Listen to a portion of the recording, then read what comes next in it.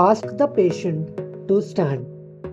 Place your index finger over the deep inguinal ring, which is 0.5 inches above the mid-inguinal point, that is, the midpoint between the anterior superior iliac spine and pubic symphysis.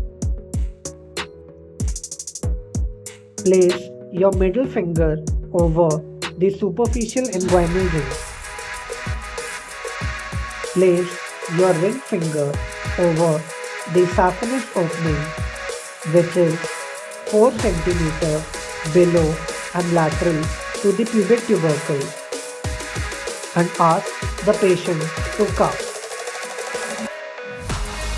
If the impulse is felt on index finger, then it is indirect hernia. If the impulse is felt on middle finger, then it is direct hernia. And if the impulse is felt on ring finger, then it is femoral hernia. Thank you.